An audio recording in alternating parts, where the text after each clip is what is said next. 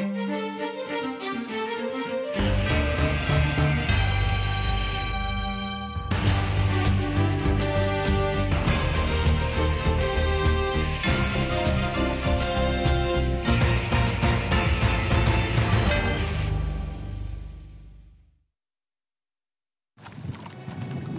11 a.m. on a Wednesday morning, and the Canadian women's rowing team is already on to their second practice of the day. All 8 have their eyes set on the Summer Games in London, but one in particular will be watching her teammates from the sidelines this year. Past Olympian Sarah Bonikowsky didn't make this year's Olympic selection, but Sarah would be the first to tell you her sweep into the world of rowing has been one filled with surprises. I really thought that I was going to pursue some sort of a career in music. I really wanted to be a rock star. And I auditioned on classical piano. But the dream of being a rock star quickly faded away. I didn't get in my first year of university, and that was pretty devastating for me, but I hired a private teacher that the university recommended and went to school and did my first year and kept practicing these audition pieces. And when it came to do the second audition, the playing went really well. And in the interview, they said, you know, what do you want to use music for? And I said, well, I want to write and perform my own music. And the dean said to me, well, you know that's pretty much impossible, right? I don't think this is the school for you. Devastated, her dream was shattered. Trying to figure out what to do next, she decided to continue to pursue her major in philosophy and check out the varsity rowing team for fun. I think realizing my potential in rowing was a very long process for me. I really just wanted the experience of being on a team because I hadn't ever had time to be on a sports team in high school. Rowing was now becoming a serious interest, but one Sarah was only committed to staying with until the end of university. That's until her coach convinced her otherwise. My coach, Rick Crawley, actually convinced me to stay for an extra year of school. So I canceled my application to graduate and I added another minor and rowed for another year. And we came out, and I still thought I would try out for the team and then that would be my swan song and goodbye to rowing. But my partner and I came third at the national trial, and I was invited to compete for a spot on the senior national team that summer. There's 2 different types of rowing. After a series of races, qualifying competitions, and an initial hesitancy about rowing, Sarah Bonikowsky found out the summer of 2006 she had made the Canadian women's rowing team. I certainly was not prepared for, and all teams go through, they call it the storming, norming, performing stages, and it was just a whole nother level, you know, going from maybe 2 practices a day to 3 and rowing with people who'd been to 1 or even 2 Olympics already. It was a whole new level. It was definitely the big show. But the bigger show would come 2 years later at the Beijing Summer Olympics, the event every athlete dreams of. We actually didn't qualify the year before, so we had to go through the late qualifier in Poland, which was only about 2 months before the Olympics. So that was a very, very tough year of training, but I think it made us really strong. And we won a silver and bronze medals at 2 of the World Cups. So we went in quite strong to the Olympics, but again, still not knowing what to expect.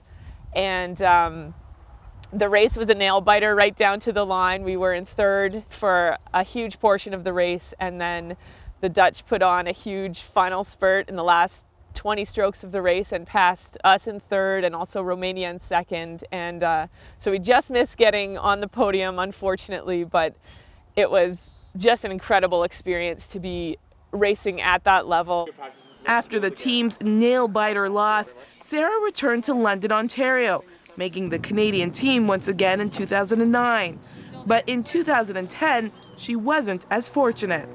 That was really hard for me. That was the first year I hadn't made the team since 2006. Then the next year, I traveled on the World Cup tour as a spare. And then I went to the Pan Am Games in the women's pair in October. So this brings us up to last year. And then At Nationals, my pair partner and I finished 4th, and we were invited to train in the Olympic camp, and they cut the team down to only 14 athletes.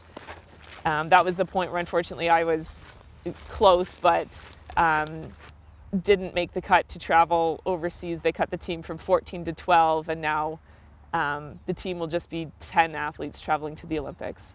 But even with the disappointing news that she wouldn't be joining her teammates in London at the Summer Olympics this year, Sarah says that she learned some valuable lessons. I've heard it said before that God doesn't have a plan B. And I think I'd become very focused on wanting to use sports as a platform to tell my story. And, you know, I'd said this is a way, you know, that God can use me. Well, what I'm realizing is God does not need a platform. He does not need us to build a platform to tell a story from. I think the Olympics can be an incredible experience for people, but there's also a lot of weight that comes with that from the pressure of performance.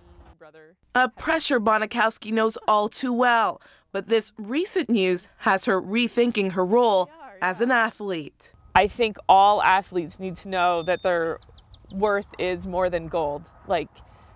And it's a really challenging lesson to learn, and I think the longer you're in sport or any job, we come to identify ourselves with what we do and not who we are, and especially as a Christian for who we are in Christ.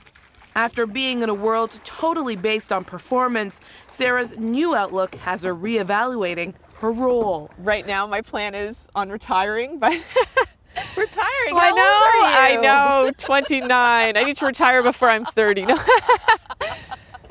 Sports are very self-centered, and it's awesome to push yourself to that level, but you know, how can we really contribute to others, and how can I best be used? And if God leads me back here and that's the way I can best be used, then I will do that.